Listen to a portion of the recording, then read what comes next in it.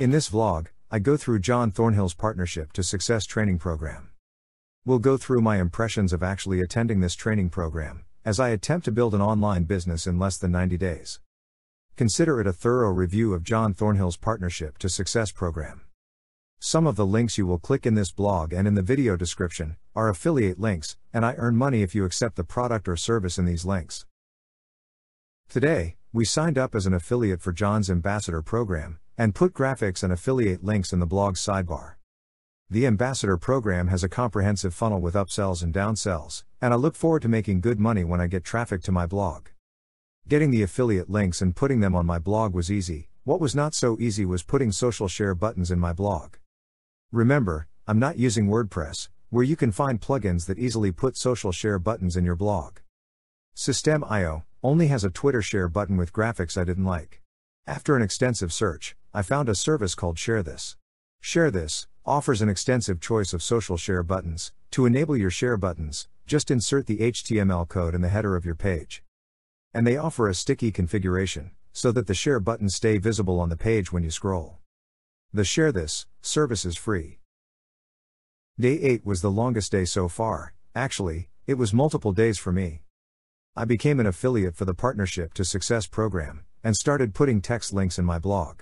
I created a subdomain for my main domain at my domain provider.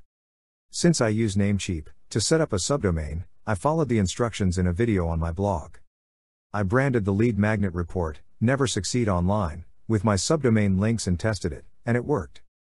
Then, I had to set up the pages for the lead magnet. Again, since I don't use either OptimizePress or WordPress, I created a funnel in System.io. The first page on the funnel is an inline opt-in form to collect leads. I integrated the inline opt-in form into my blog. The second page in my funnel is an email confirmation page, where my leads are informed that they need to confirm their email address. Finally, the third page in my funnel is a download page, where my leads can download their free report and opt in to John's Partnership to Success webinar. Then, I put the follow-up sequence of 9 emails that John provided us into a System.io email campaign. With System.io, you have to create a trigger action rule before you start any campaign. The rules are easy to set up, and they give you great flexibility. I tested everything and it worked. I was very happy. Day 9 was a light day. John covered topics like how often to post, finding inspiration from other members' blogs, and commenting on other members' blogs to earn backlinks to your blog. The member community is one of the added values of the Partnership to Success program. I look forward to building business relationships with other members in the program, for my first product launch and subsequent launches as well.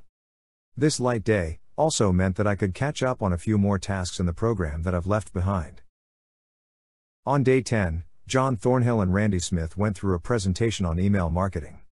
Some of the topics covered were getting your emails delivered and opened, how to craft the subject line and main body of your email, building relationships with your readers, and more. This presentation is worth viewing, even if you are an email marketing expert, which I'm not. On day 11, John covered the creation of a squeeze or landing page for the Never Succeed Online campaign. I built a squeeze page on System.io and added it to my Never Succeed Online funnel that I built earlier. Then, I modified the trigger rule in my automation section and connected the Never Succeed Online campaign to the actions. I added a pop-up opt-in form and the share buttons from Share This and tested the squeeze page. It worked, and the squeeze page looked pretty good. I'm proud of the work done so far. John asks to fill up a form so he can list my blog on his blog, and this way I could get some traffic to my blog, which is another value add of the program. And that brings us to the end of the second post in the series, and the end of phase 1. Subscribe to my blog, you'll get immediate access to updates on my journey. Also, don't forget to leave a comment. Thank you for watching.